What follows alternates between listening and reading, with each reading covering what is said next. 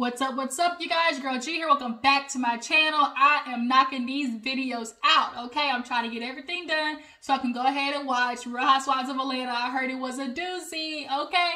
But y'all, we have a new show on the roster. Finally, it is here. Love and Marriage DC. Good old Monique said, you know what? I'm gonna leave that other show and I'm gonna come over here and try and, allow me to reintroduce myself, okay? And that's what she's giving. She basically was like, I was put in a box on the other show. And, at least here, you get to see the full capacity of, Monique and Chris Samuels, basically. So she wants to show everybody the type of woman that she is. And, see her as a mother, an entrepreneur, a wife, and everything. Love and Marriage definitely is one of those things like, do not come on if you're not ready to address all the issues in your marriage. Like, I hope none of y'all came out here hoping to give real Tisha based of, well, why are you talking about it? Because, bitch, you came on the show. Like, I'm hoping later on, like, that's not what it's giving. From the preview and from the trailer, it looks like they're going to be a little more open than we see on Love and Marriage Huntsville, but we'll see. We'll see. As of right now, the first episode was like yang, yang, yang. It was cute, as it gave us just enough to know what's going on in each of these couples, lives, but the big kaboom is going to come up later. So yeah, let's go ahead and get into it. If you're new to my channel, I appreciate you for tuning in. Go ahead and hit that like button, subscribe. Y'all know what to do. Become a member of the Juice Box crew, okay? All right, y'all, let's go ahead and get started. We see good old fine-ass Monique Samuels walk out with her furs, okay? Fur down to the boots. And Monique never has a problem with dressing. Her styles always typically on point. Monique know what to do, okay? She steps out and basically was like, look at me, this is the new me. We're not gonna talk about me beating some bitch's ass on that other show. So yeah, I love her locks when she does the dreads, the locks, the braids, super cute. But yeah, so she steps out and she's going to the Not for Lazy Moms little pop-up that she's doing. So she has a girl named Winter. I feel like I'm going to like Winter. I feel like I am. Like, I feel like there's a bluntness about her that I can appreciate. But we'll see. But nonetheless, she's in there with Winter as her special guest. And then we get introduced to all the ladies. We have Miss Serena, who's married to Jamie. And then we also have Ashley, who's married to DJ Quicksilver. Roll renowned. He does, we know DJ Quicksilver.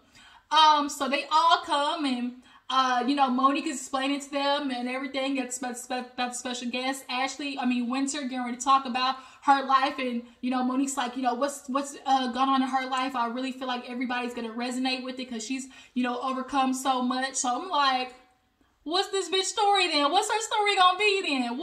What's popping off with Miss Winter? Okay, with the whole shaved side of her head.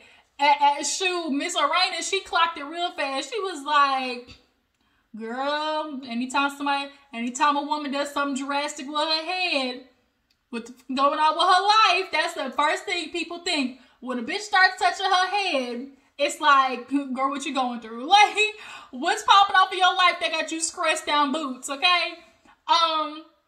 But as of right now, like I said, I'm kind of feeling okay with everybody.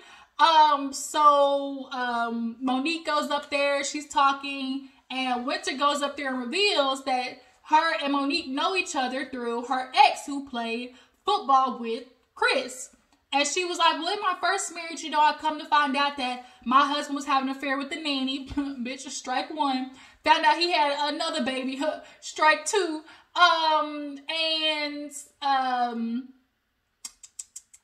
He had 2 outside babies. Two.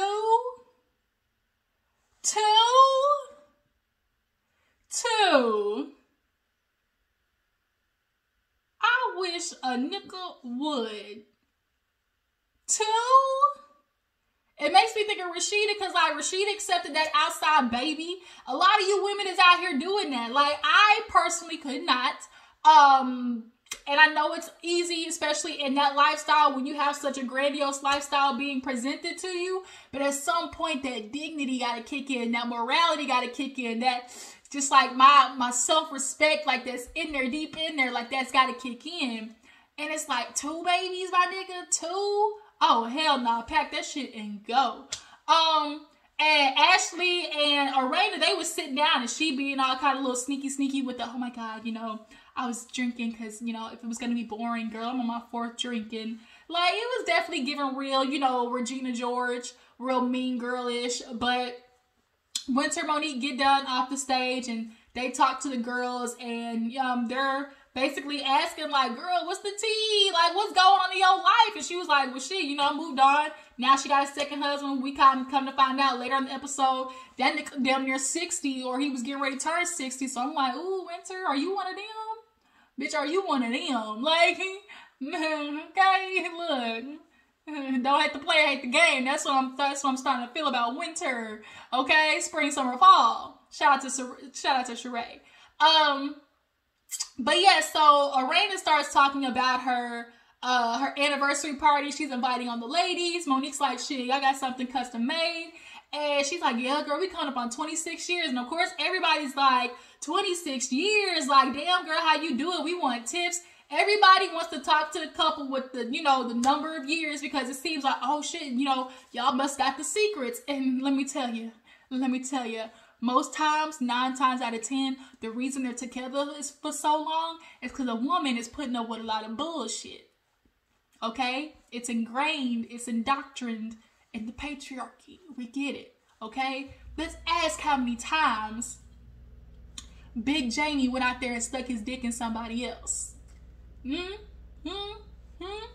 Guarantee you it was more than once with them 26 years, okay? And I'm hoping, Miss Arena, when his ass was going out the front door, bitch, you was going out the back, okay? Because at some point, ladies, at some point, there's going to have to be a stoppage, a halt to the complaining of your nigga doing you dirty if you still gonna stay, right? So it's either I'm going to accept his behavior and understand that's what comes with being in this lifestyle, or you going to shut up and start having your own on the side, okay? And I'm a proponent, I'm an advocate for what he do, bitch, you do too, okay? You ain't going to get all the efforts out of me and reap the rewards out of me, and you still go out there and do you, and be like, Gia? Ain't that, is it Gia or Gia? I think she go by Gia. With DJ Envy, you DJs out here ain't dropping no good dick, okay? And DJ Quicksilver, you might know how to eat a good cookie, okay? But are you really dropping D is the question. Because if we ask, has she been faking? I'm sure she would, you know, be leaning more on the, oh, I've been faking it side if you ask me. You know, he got the perfect height to be up in between them legs and dive in if you want to dive in, if you will.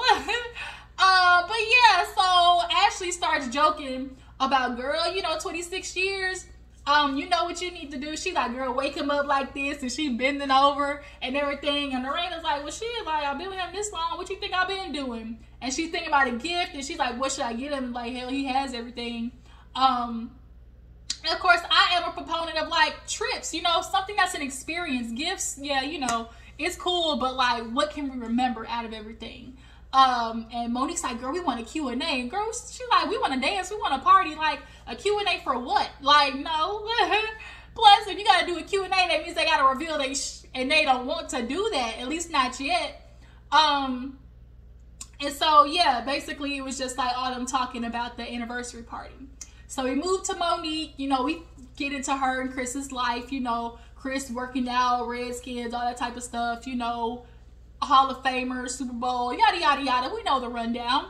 And he's in there working out, and Monique is just talking about, girl, like, 10 years, it's been a struggle. You know, me and Chris are in this awkward spot of basically, like, reevaluation. And a lot of couples typically, you know, every kind of, like, you know, 3-year, 5-year, 10-year, 12-year, 15-year mark, there's always, like, kind of this reevaluation, because people need to understand you're not marrying one person. Like, people evolve and change. You constantly have to decide, like, am I marrying, am I going to continue to marry this person, you know, that they are evolving into every, you know, year? Because people can either change for the better or for the worse.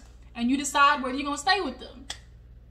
And at this point, Chris is throwing the I'm a good man out there. You know, I ain't got no babies coming to the door. I ain't got no bitches saying, you know, knock knock.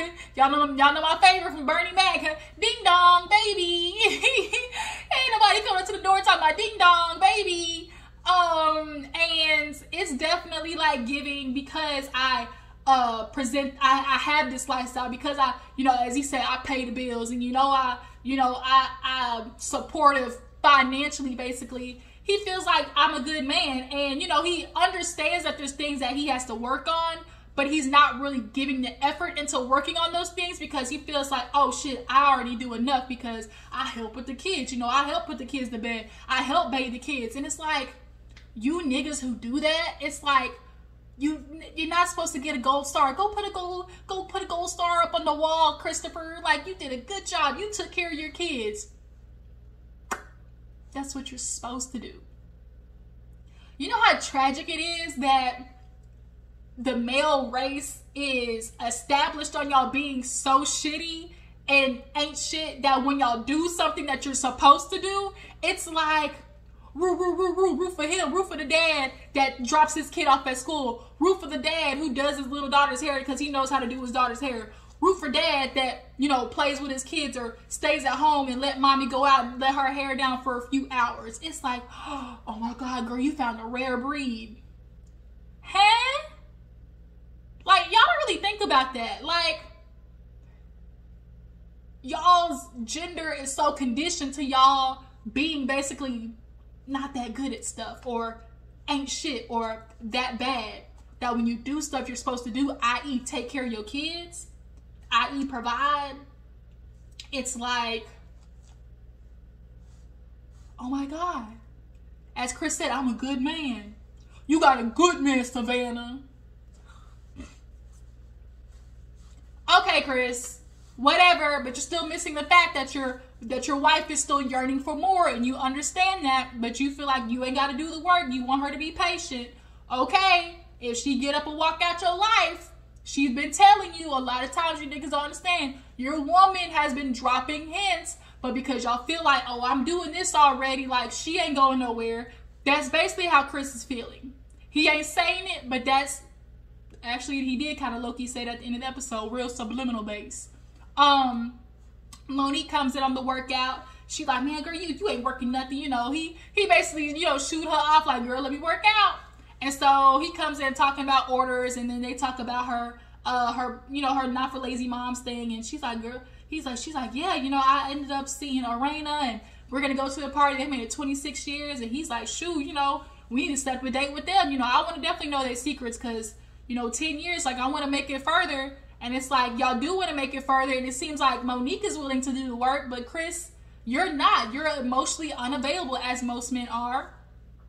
And then y'all really try to push the fact of, oh, I'm financially, you know, holding up a lot of, because he did this on Potomac. He was like, well, you got the money, you know, you doing it, like you use the money anyway, so use it for what you need it for. And it's like, I don't want to have to hire a nanny. I want my husband to do, like, want to do these things. But for some reason, you niggas will take care of y'all kids. Like, y'all just really feel like y'all shouldn't have to do it. Even though we went 50-50 on this baby.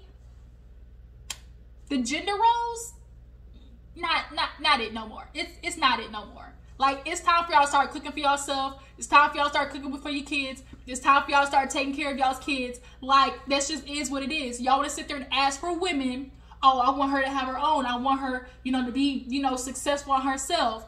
Okay, so she's technically bringing something that y'all consider to be a masculine trait, or what a man is supposed to do. She has her own job. That means she's falling into the masculine role a little bit. Which means if she's picking up that part, ain't it only fair that you pick up some of the house duties, i.e. cooking and cleaning?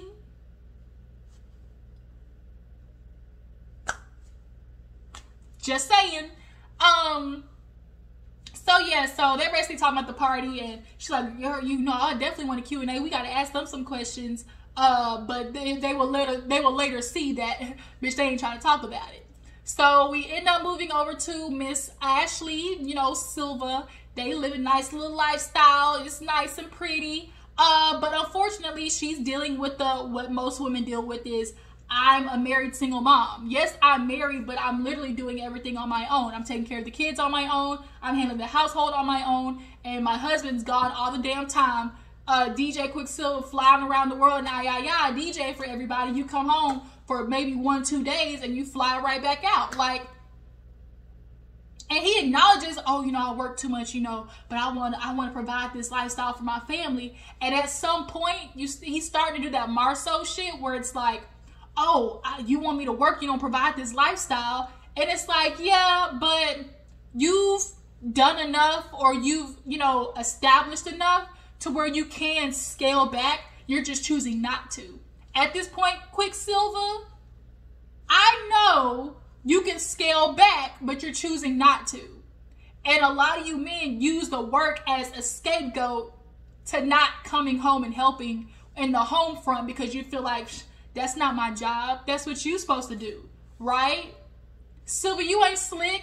You ain't. We know you type of niggas. At least I can see it. I know you saved up enough to scale your ass back. But you don't want to. You don't. That's just what it is.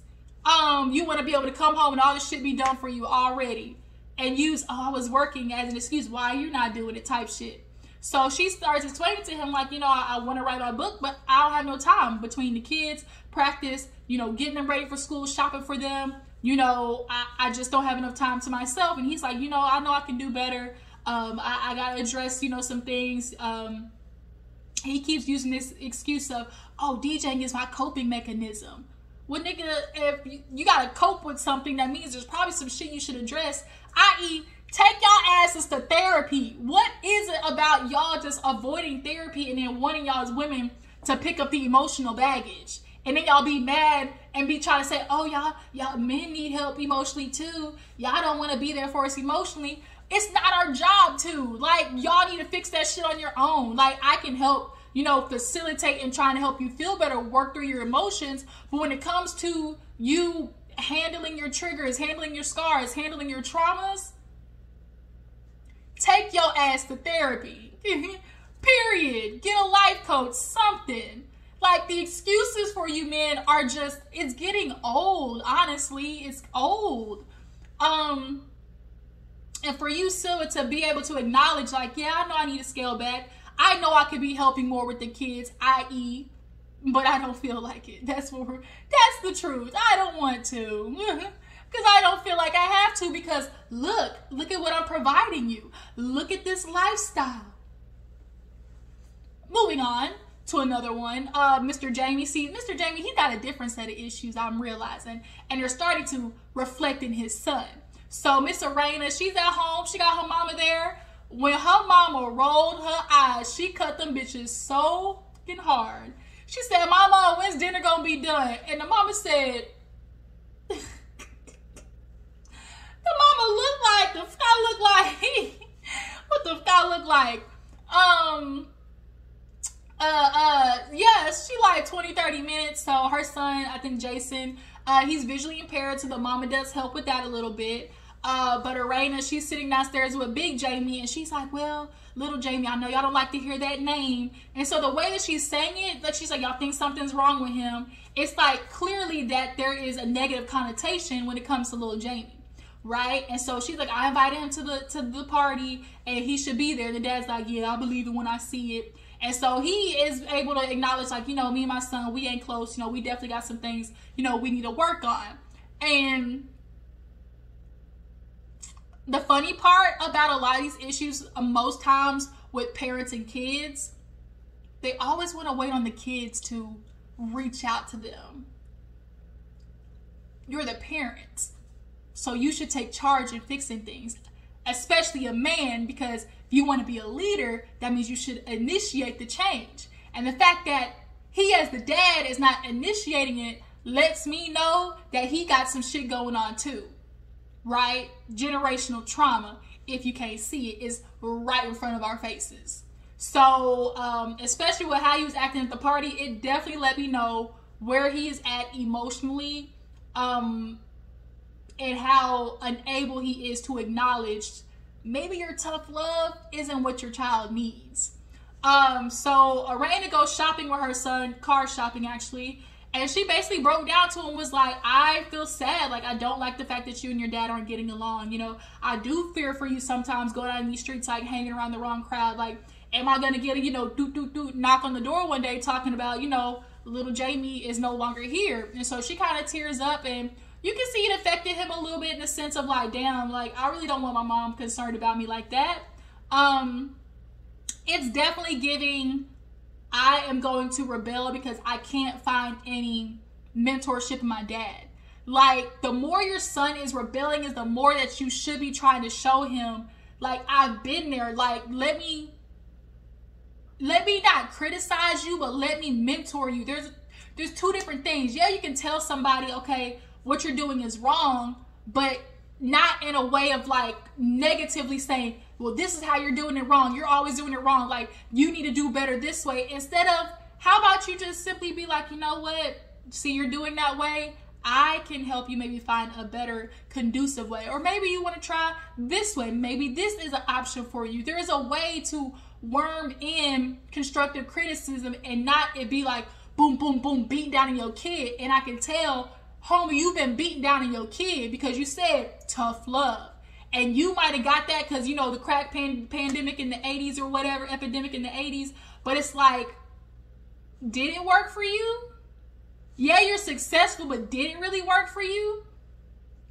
Are you able to address your emotions? Because it looked like definitely not. And it looked like you got some pent-up anger. And I guarantee there are a lot of times your dad did a lot of shit that could be borderline abusive. We know how being raised in a black family is.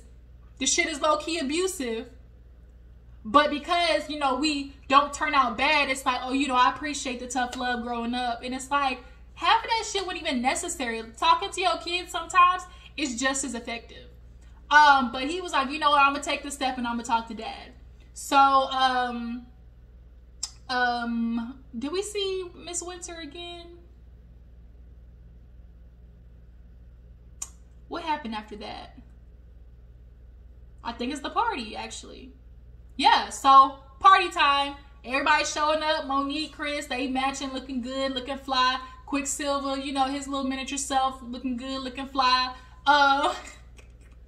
Winter is Petty Boots with the fun size, okay? Petty Boots. You know, he walk in and, you know, he basically feel like, shit, I'm 5'2", but my money make me 6'3". Like, that's what he's giving. So they walk in, of course, everybody's like, oh, I can't wait for him to come. Like, we're gonna ask some questions, you know, like Miss Wanda, I got a question. So, Arena and, you know, Jamie walk in. He has his entertainment business. So him and Quicksilver are familiar with each other, but they walk in. Of course, it's a party, yardy.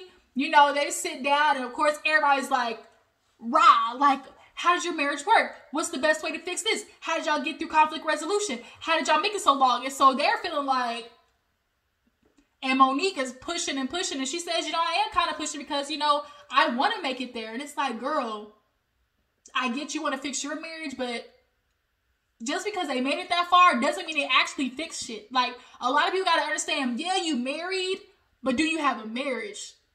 And I say this all the time. I figured it out being a child of divorce. There's a difference between being married and having a marriage. Married simply means we are together because we're choosing not to split, because the only thing holding us together is our names that we signed on this dotted line. That's what being married is. Y'all are married. Y'all are together because this paper got both of our names on it. We don't like it here. We're only here together for the kids. We ain't really working in tandem with each other. But damn it, we married because our names are on this dotted line. Then there is having a marriage. And a marriage means I'm fully fulfilled in this relationship with you. You're fully fulfilled in this relationship with me. And it's looking like all of y'all is simply just married. Calling it how I see it. Jamie and Arena guarantee all the shit she put up with him. She's put up with more shit from him than he's put up with her. I guarantee that. And it's most of the time what women deal with. You're putting up with shit, especially if you have a man of stature, or y'all like to say a high value man. I'm so sick of hearing that shit. Ooh, y'all little leader, KS, Mr. Samuels, had y'all really feeling yourself, okay? But yeah, they ended up backing up off the questions. So Mr. Little Jamie comes in, and here's another thing that definitely was telling. When the dad was like, oh yeah, it's good he showed up. I hope he just doesn't do nothing to piss me off. Huh?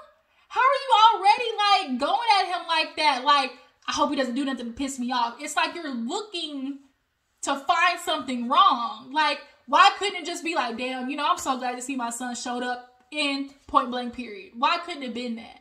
So the son calls him. He was like, you know, look, Dad, I understand. You know, I am doing a lot of stuff. I'm using the weed to just, you know, I'm smoking. I'm feeling like it's not affecting me, but I'm realizing it really is, you know. And the dad's like, I see that. You know, you're either going to be dead or in prison, but you got to know that we're going to be there for you regardless. Like, we love you. And when the son was like, you know, I do need to hear that sometimes. It's like you can see he just always got negative criticism from his dad. And when you're constantly telling your kid, like, you're doing this wrong, some kids, their fixing is in positive reinforcement instead of negative reinforcement. Mr. Jamie, okay? And your son is yearning for an emotional connection, and you can't give it to him because yourself is not emotionally intelligent. You aren't emotionally in touch with yourself. So if you want to fix shit with your son, a lot of people got to realize the stuff that happens with your kids, you first got to start with who the hell was raising them. Your kid only becomes the way they are through their environment and their parenting. So you got to look in the mirror. Yes, there are some times where kids, you know, fuck up on their own. But as a parent, you do have to try to acknowledge, like, what part did I play in this? And Mr. Jamie, sir, I'm seeing a huge goddamn part that you're playing in your son's, you know, out there and just using weed to numb the pain. But nonetheless, they kind of reconcile for the moment. We'll see how long it lasts. Because I feel like when the son tries to tell the dad how he feels about being a parent always is going to have a moment of your child telling you their experience of being raised by you. And if you don't like the way it sounds, don't get your feelings hurt, because your child is telling you this is what it felt like being raised by you. And a lot of parents don't want to hear the truth. They don't want to hear it. So we end the episode with Chris and Monique damn near getting into it again, because Chris basically tried to shut her down with the I'm sorry. So they were like, oh damn, you know, Raina and Jamie, they weren't trying to get nothing up. You know, they wasn't trying to tell us nothing. And they weren't. Because I can tell they don't address shit, because anytime Raina brings it up to Jamie, he ain't talking about it. If he don't want to talk about it, he won't. And he never wants to address anybody else's emotional feelings. I can see it. And before I even saw the trailer, I can tell what type of man Jamie is. He's emotionally stunted. But then they get into, she's like, oh shit, I saw Terry. You know, Terry was Chris's life coach. And basically she was like, I'm getting a block with him. And so they were tasked with doing this little list. And Chris has yet to complete the damn list. And Monique's like, why don't I have this list yet? Well, I mean, first this is the excuse of, well, I didn't quite understand what you wanted from me. Then it's, well, Terry isn't coming, so why do we need to do it? And it's like, just because you're having it with this life coach doesn't mean you should be actively working on it with your wife. Like, your wife is telling you, hey, I need this from you. And you feel like, well, shit, you might need this, but look at everything else. Look at everything else. I know you need that, but look at everything else. When you do have everything else, it just literally makes it more apparent what you're missing. Like, it makes it more apparent what you don't have. But Chris, once again, I'm a good man, Savannah. And so she's like, you need to admit basically that you don't feel like doing it. You didn't feel like it was important in that moment. And it's like, oh, you know, you're right, Moni, you know, my bad, I'm sorry, like, I'm gonna just tell you. She's like, no, I'm not looking for an apology. I'm looking for you to express how you felt in not doing this list. Because essentially, in you not doing this list, you're telling me I don't give a damn about it, or I don't feel the need to do it, or I don't want to do it. Which one is it? Pick one. Pick your poison, Chris. Which one is it? And a lot of it feels like, one, I don't want to do it. And two, I don't feel the need to do it because look at all this. I'm not like these other men out here. Girl, you got a good man. I ain't out here bringing no babies to the doorstep. Come on now, Chris. And he knows he has to do better, which is even more annoying because he said it multiple times. Yeah, I know me and Moni ain't, emotionally like where we need to be. So if you can admit that, that means you understand like there's got to be some work done. But he views it as, be patient, work with me, it's worth it. Why is it worth it? You got to ask yourself that. Why does he feel like it's worth it? Because what? Look at all this. Look at everything else I've done for you. It's worth it.